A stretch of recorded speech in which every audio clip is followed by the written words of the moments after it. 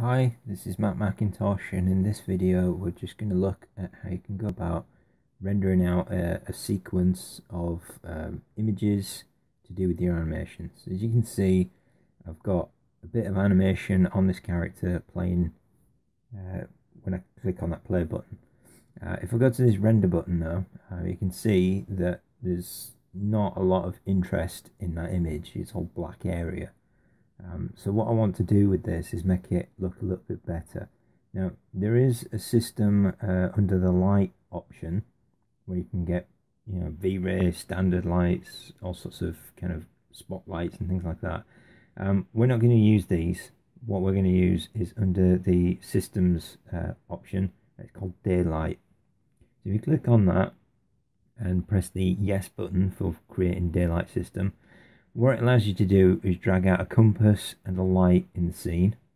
So as we can see, the light has been created. Now this works on real information, so at specific times of the day it will look like specific environments. To get it working properly though, go to where it says sunlight and turn it to MR sun, and skylight, turn that to MR sky, and then click on the yes with regards to the exposure. If I click on render again, you can see that it's not quite, looking as good as it should do. So what I need to do is go to this render button here, go to where it says assign renderer, and instead of it being default scanline, I'm going to be using the NVIDIA Mental Ray. You get all sorts of different renderers in here, but we just need the Mental Ray. When you click on it, click on render, and what you'll find is that it's put a background in there. Now, as I say, because you're using a skylight that's based on real settings, if you change that to like a night time or whatever, that background would actually change. Okay, so I'm going to go back to my geometry, and I'm just going to put in a polyplane so that when I render this out, I actually end up with a shadow to show where the character's moving. So as you can see, there's a shadow there.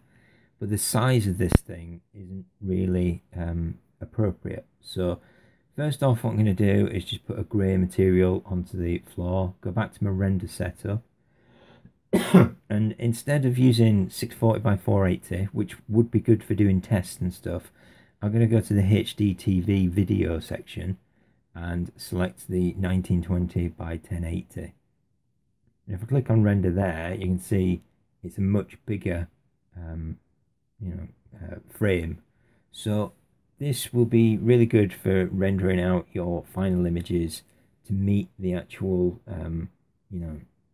standardized HD appearance. The issue with it, because it's larger, it's going to take longer to render. So you might want to do your tests for your renders on smaller images first, and then when you're happy with it, come up to this scale. What would make your life a little bit easier when you're showing animations is to make a copy of it. So as you can see from this, all I've done is selected the character and then press shift and dragged. Now, as I was rotating there, it wasn't giving me like full numbers, so we can change the amount by turning angle snap on, and as you can see, that allows me to get 180 degrees much more effectively. So I'm playing these animations, and as you can see, things aren't quite going right, and that's just because I've grabbed the triangle section and I've rotated it around by 180. That isn't going to give you the effect that you're after. So what I'm going to do is just delete this out of the scene, select the base again, press shift and drag it along, but instead of rotating the base around, what I'm going to do is rotate the character around. So select the base, under your layer manager, go to the layer transform, little green button with a little arrow button, and it gives you this little dummy object, this cube. If you select that and rotate it around by 180 degrees, what you'll see is that it actually then performs the animation in the way that you were expecting. So if I play this now, we've got it working. So to come out of that, what you need to do is select the base again and then or unselect the button that I pressed earlier. So let's just play that through. There we go. There's not too much of an overlap between the two characters. If you're wanting to move the character around, probably select the whole thing. But what I'm going to do now is just put a camera into the scene. And this is just a standard target camera. Now, if you had a specific angle that you are happy with in perspective, you could just press, I believe it's Control C or Alt C or maybe Shift C, and that'll create a camera in the angle that you had. Have a play around with those buttons, see which one that is, but I tend to just set it up this way, which is put a camera in the scene, go back to my quad view so that I can, control where it's going to be positioned in real space. Press Shift F to put on the framed view of what's going to actually render out, and then that way you can actually line things up.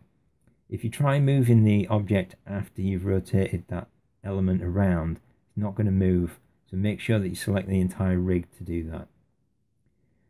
Okay, so yeah, as you can see, rendering out, I've got two versions of the character in there. It's looking a lot better than it did, because we've got proper shading on it. We've got some nice light in there. It's quick and easy to do. The only concern that you've got is the amount of time that it's going to take to render out these videos.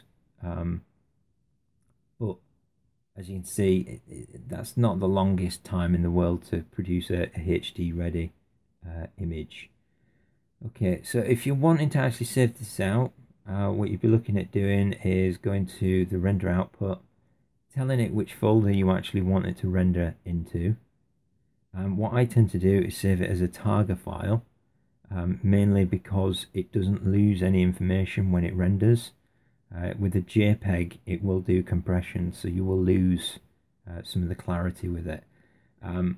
You will have the option of saving out frames. I'm just going to save this one specific image, but you can do entire sequences.